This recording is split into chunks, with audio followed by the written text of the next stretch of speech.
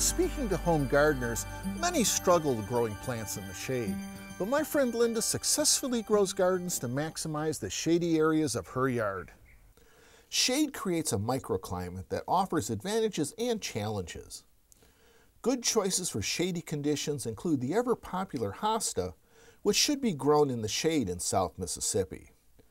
Impatiens also need to be grown in the full shade and add splashes of color to this border.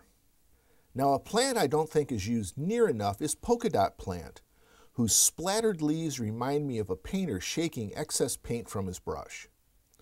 And I really like the use of the rough-cut fieldstone to define the edge of this shady planting.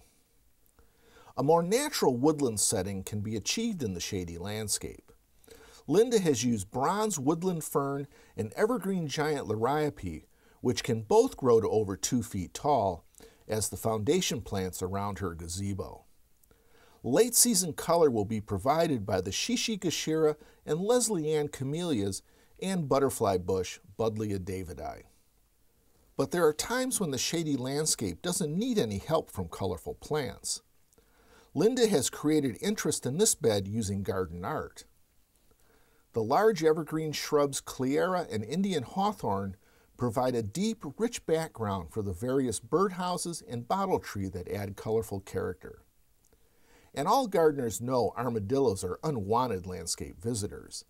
But who could resist having this armadillo sculpture standing watch in the shade? There are many options for the creative gardener to have it made in the shade. I'm horticulturist Gary Bachman for Southern Gardening.